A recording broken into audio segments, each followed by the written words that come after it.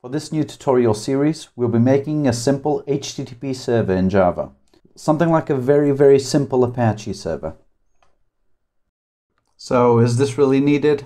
Is this going to be a groundbreaking HTTP server? Not really. It's just a cool little project that will allow us to play with networking, multi-threading, reading files, some cool technology. So to follow along this tutorial series, you need to be a Java programmer. You don't need to be an advanced one. You need to be at least comfortable with the syntax and be used to looking at Java code. So a beginner level will be fine. More advanced topics are covered already on some other videos of this channel, but while we are developing the server, I'll give it a brief overview of the technologies that we are working with, of some of the core concepts, so don't worry too much. You'll probably be fine. It's also helpful to know Maven, or at least what Maven is. We'll be using it to manage some of the dependencies on this project. Stuff like text parsers that we won't be coding from scratch because they're really out of scope for what we are doing, and we really don't want to be concerning ourselves with that right now. So to start our project, I'm going to be using IntelliJ. I use this IDE, but you can use any other that you like. Just click Create New Project, and I select the Maven type of project.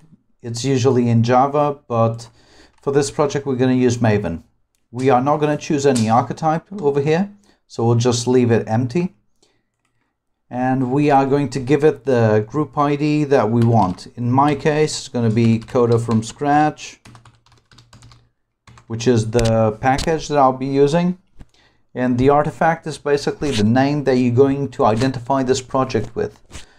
You can choose whatever name you like, as long as it's lowercase, and if you need to use any spaces, you use a dash. I'm just going to call it Simple HTTP Server.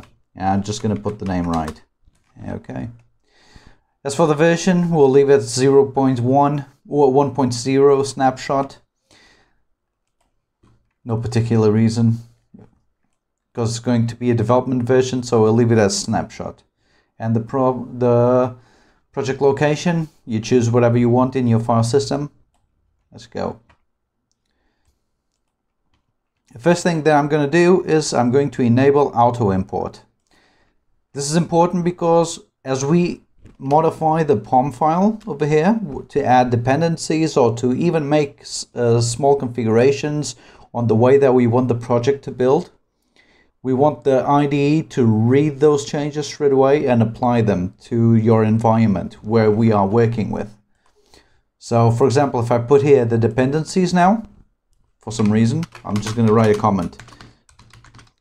If I add here like a Maven dependency now, the IDE is going to read it straight away, it's going to import it, and it's going to be made available to my code.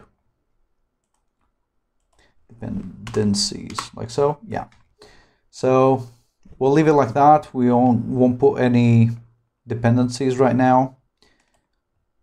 So let's jump right in. So the first thing that we need to do is we're going to have a driver class, yeah, something that will start the HTTP server running. So the first thing is straight away we're going to create a package, which is where we are going to place all your code.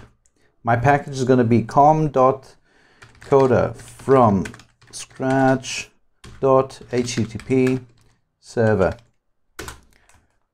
and my driver class is going to be called HTTP server, like so. So it being a driver class, it needs to have a main method, so we'll create that now. Public static void main that takes as input a string array called args, like so. And just for debugging purposes, line, we're going to make it print a line. We're going to say server starting, 3 dots. I go on top of main, I right click on my mouse, and I do this run HTTP server main. When I do this, two things happen straight away. First, it compiles and runs my code, as you can see here. but it also creates a running configuration, which is what we have here. This allows me to run the code by just simply clicking this play button. Having this running configuration also allows me to use the debugger, this other button over here. This debug feature is going to be useful later on when things don't work out properly. When the code starts producing results that don't match what we expected. You'll see. So let's also write a comment here.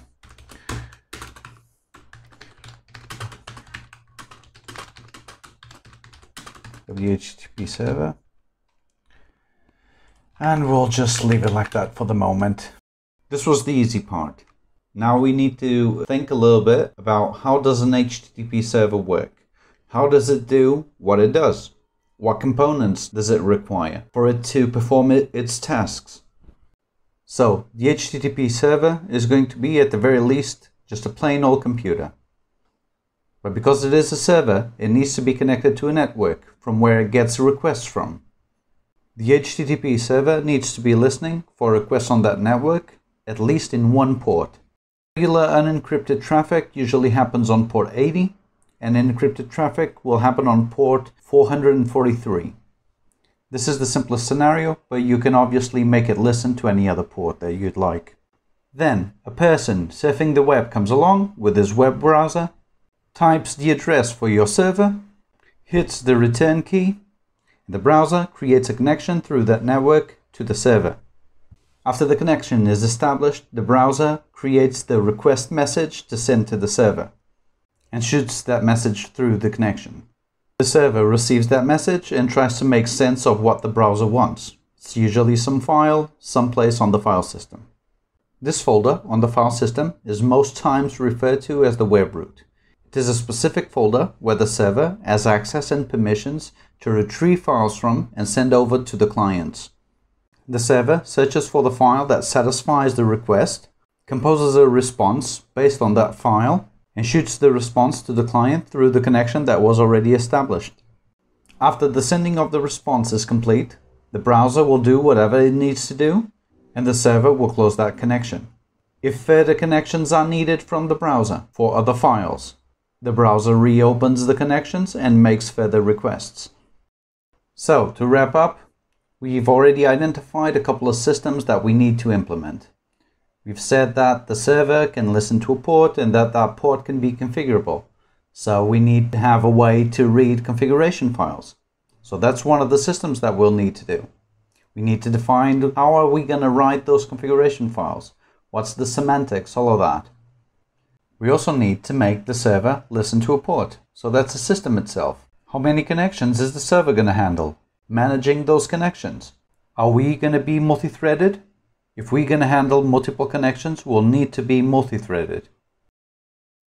Then we need to do the HTTP protocol bit. We need to handle messages. We need to be able to read them, parse them, understand what's going on, what the client is requesting.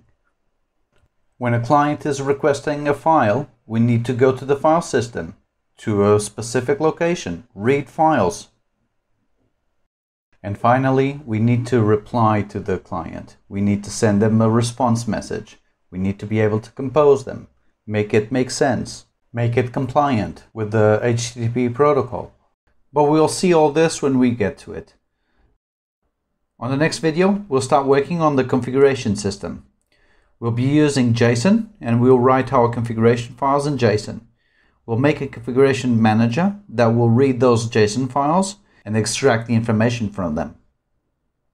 Don't forget to subscribe to get notified of when new videos come out.